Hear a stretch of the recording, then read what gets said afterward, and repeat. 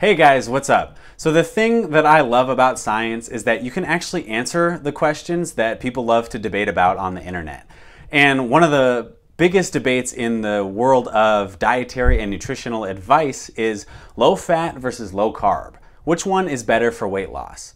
Well, don't worry, you don't have to rely on someone's internet marketing plan to come up with an answer. Scientists already did it for you. So I'm going to share this study with you, and the results are pretty astounding. So take a look. Researchers took 19 obese men and women and fed them a controlled diet for 5 days that was designed to meet their daily caloric needs to maintain their body weight.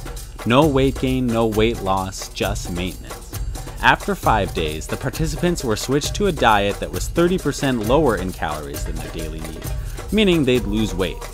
However, the catch is that one group achieved this 30% reduction by restricting carbohydrates, while the other restricted fat.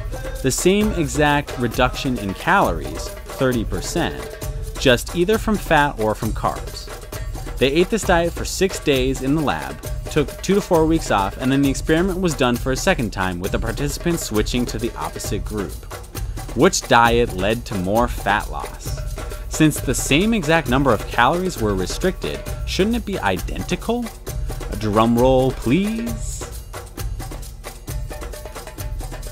The researchers found that when dieters restricted their calories from fat, they lost 67% more body fat versus when they restricted their calories from carbohydrates.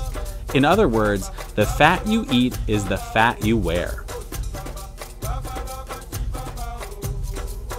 If you are trying to lose weight, go low fat.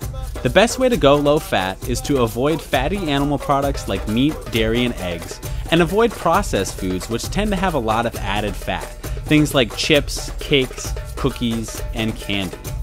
Also, eat more whole plant foods that are high in carbohydrates and low in fat, like beans, whole grains, fruits, and vegetables.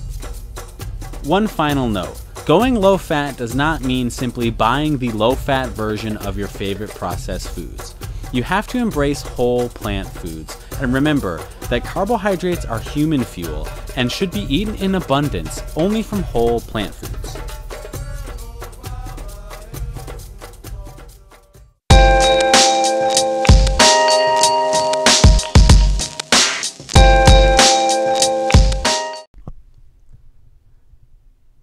If you're struggling with your weight, it can be really hard to know where to start trying to lose that weight. Yeah, that's not a great sentence.